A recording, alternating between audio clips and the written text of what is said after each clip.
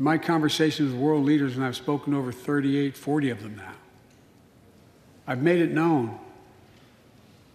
I've made it known that America's back. And you know what they say?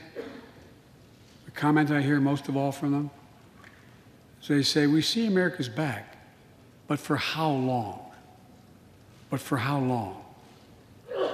My fellow Americans, we have to show not just that we're back, but that we're back to stay, and that we aren't going to go alone.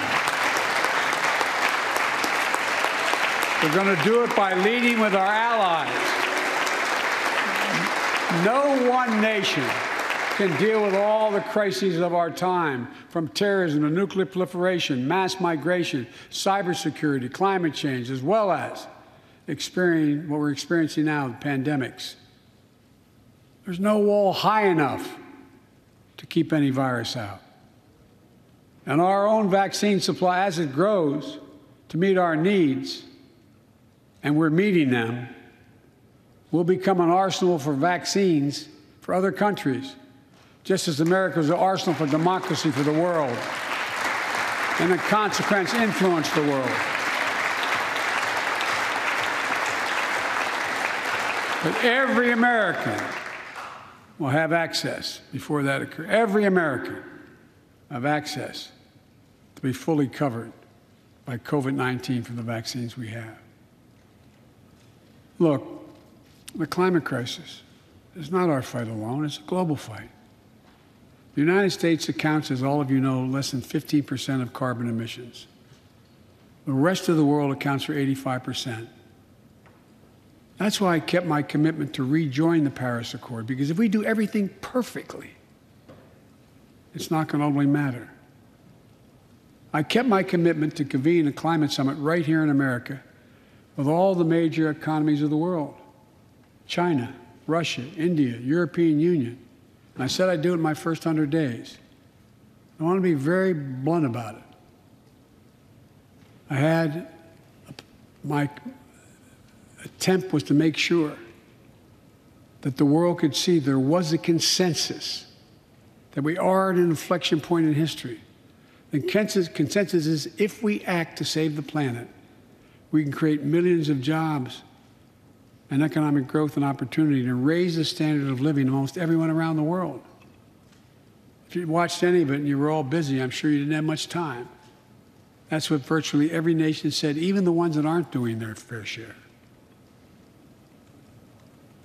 The investments I proposed tonight also advance the foreign policy, in my view, that benefits the middle class. That means making sure every nation plays by the same rules in the global economy, including China. In my discussion with President Xi, I told him, we welcome the competition. We're not looking for conflict. But I made absolutely clear that we will defend America's interest across the board. America will stand up to unfair trade practices that undercut American workers and American industries, like subsidies from state to state-owned operations and enterprises, and the theft of American technology and intellectual property. I also told President Xi that we'll maintain a strong military presence in the Indo-Pacific, just as we do with NATO and Europe, not to start a conflict, but to prevent one.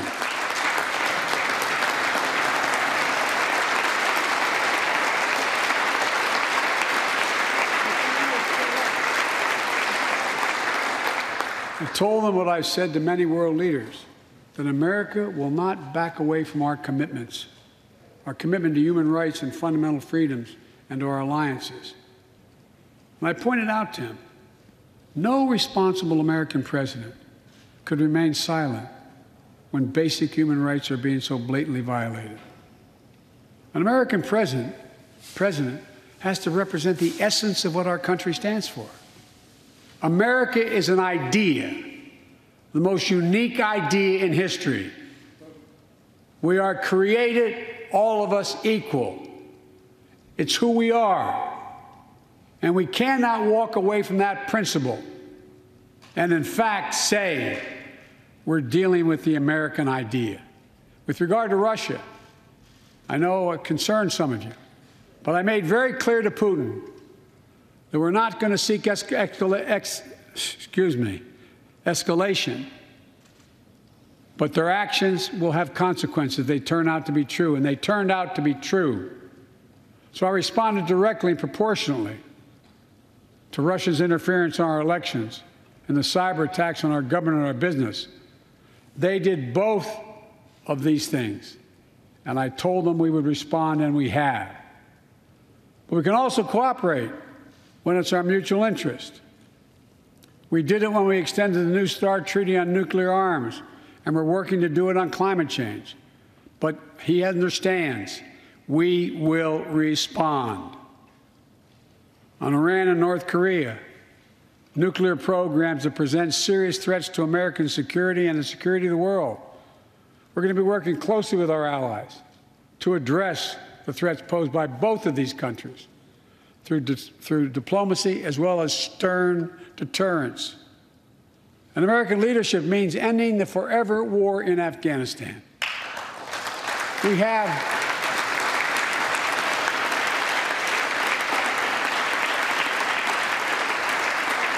have without hyperbole, the greatest fighting force in the history of the world. I'm the first president in 40 years and knows what it means to have a son serving in a war zone. Today, we have service members serving in the same war zone as their parents did. We have service members in Afghanistan who are not yet born on 9/11. The war in Afghanistan, as we remember the debates here, were never meant to be multi-generational undertakings of nation building. We went to Afghanistan to get the terrorists who attacked us on 9/11. And we said we would follow Osama bin Laden to the gates of hell to do it. If you've been in the upper Konar Valley, you've kind of seen the gates of hell. And we delivered justice to bin Laden. We degraded the terrorist threat of al-Qaeda in Afghanistan. And after 20 years of valor, and sacrifice, it's time to bring those troops home. Look,